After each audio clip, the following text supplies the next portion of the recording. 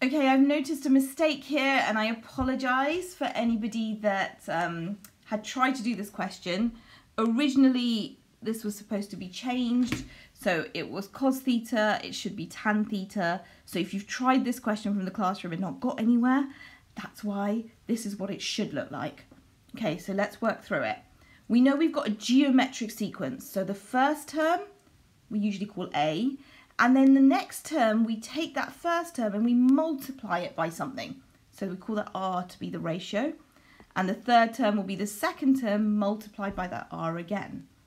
So the connection between them is the second one divided by the first one is the same as the third one divided by the second one. Because in both cases, you've got AR over A, you were left with R, AR squared over AR, you're left with R. So let's solve this. We're going to multiply that up. That gives us tan squared theta equals 0.9 sec theta. And tan squared, we know that 1 plus tan squared from our identities equals sec squared.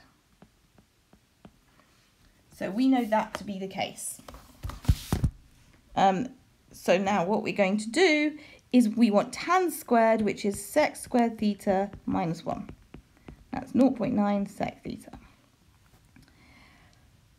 We want to make it look like that. We know that 0.9 is the same as, and we could rewrite it as 9 over 10.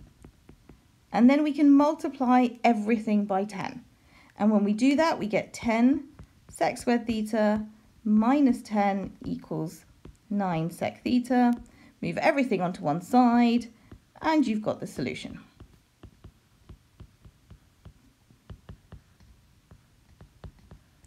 Now you just use your calculator. So in your calculator, go to your polynomial, and you're literally just going to type in the coefficients. So 10 minus 9 minus 10. And you will end up with sec theta equals, you don't need to show workings for this step, 1.5466. Or you're going to have sec theta equals minus 0.6466. Now we know sec theta is the same as 1 over cos theta. So we've got to do 1 over our answers to get what we need. So if we go 1 divided by 1.5466, we get 0.64, let's make that 7. Now for minus 0.6466, if we do 1 over cos, we're going to get a number larger than 1, which is, we don't want that. When you divide by a fraction, you're going to get a large number on top. So you're just going to put not valid. And then you do inverse cos of 0.647, and we get 49.684. If we have a look, we want it in that interval. So to 1 decimal place, that's 49.7 degrees. Now we want to prove that it's convergent. So we've done part A.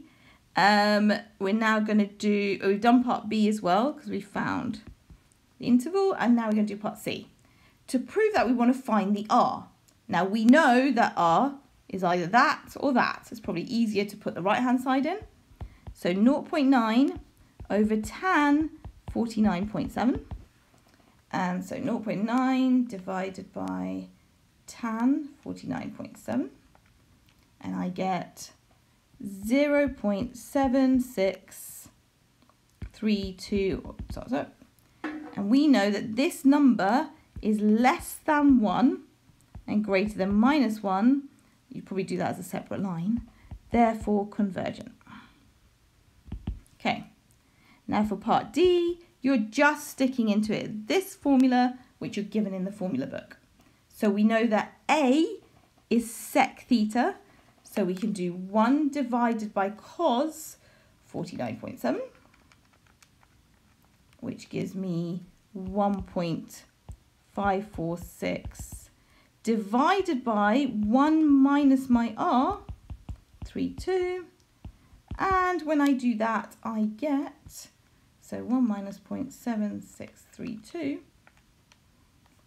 I get 6.6 divided by 1 minus 0.7632. Sorry, I'm doing it at the same time.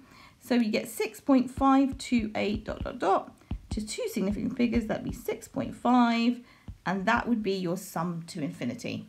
Hope that's useful, and apologies for the mistake on this question.